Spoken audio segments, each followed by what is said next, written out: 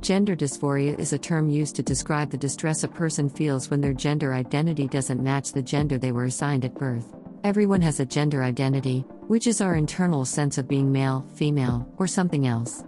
For most people, their gender identity aligns with their birth gender. Gender dysphoria can occur in people assigned male or female at birth. It's important to understand that gender identity is different from sexual orientation, which is about who we are attracted to. Those experiencing gender dysphoria might feel a strong desire to be treated as a different gender, or to be rid of physical characteristics that don't align with their gender identity. Support from family, friends, and professionals can make a significant difference.